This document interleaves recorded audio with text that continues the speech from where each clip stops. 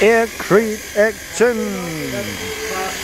Just get foam, water and cement into a bucket, stir it up, have some fun, dance around it, and then pour it into forms you made before out of wooden planks and hinges. Then you're waiting half a day, you're watering it before it gets too late because the concrete wants to be wet.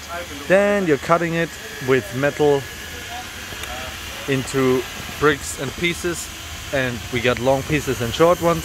Then you're going to lay the bricks on the concrete slab in dome form and doing the arches and laying them around in a circle and cutting the shapes and laying them up with Aircrete mortar. So it's really beautiful, and you will see everything in the longer version of the video.